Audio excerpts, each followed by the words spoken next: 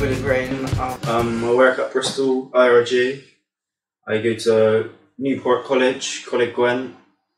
I went to Sir Bernard Level School, Oldland Common. Studied art at Bath College for a few months before starting my apprenticeship. I wanted to earn experience as a painter by many things. First of all, I started off as a panel beater for the first few months. That's because that's what I wanted to do.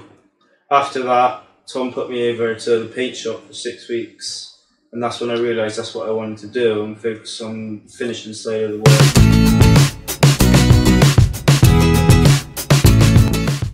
I chose an apprenticeship because, as I said, I was studying at college for a few months and I just realised that that wasn't for me.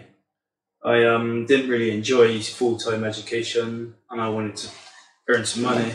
And first of all, I didn't really know what I wanted to do, and then when I found out apprenticeship to do with vehicle repair, and I thought that I'd enjoy that, and I did.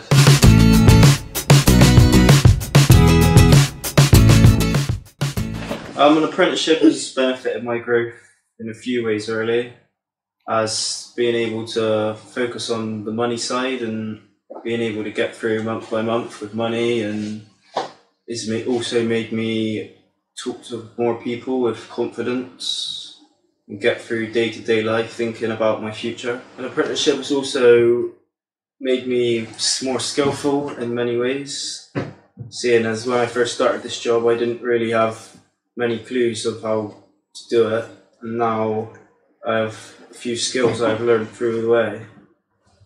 Also, I would like to eventually open up my own body shop later on in life.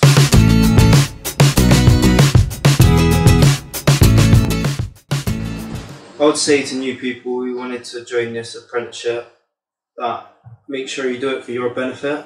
If you love cars, then yeah, this is the job for you. It's also nice to see your finished work, of how good of an outcome you can have.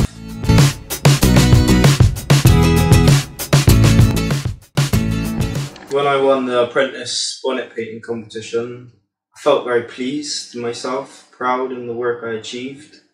And also it was nice to see people I hadn't even seen and spoke to before coming up to me and shaking my hand, saying how good my work was. They are now putting my bonnet up on reception in Bristol branch so that the customers can see it. At first I didn't really have a clue what to do with the bonnet, as I had so many ideas. It all came down to a few ideas, and then my bonnet came out looking very unique.